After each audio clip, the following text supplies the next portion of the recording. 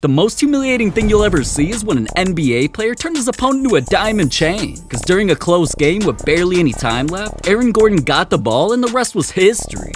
So in 30 seconds, Gordon to Aaron.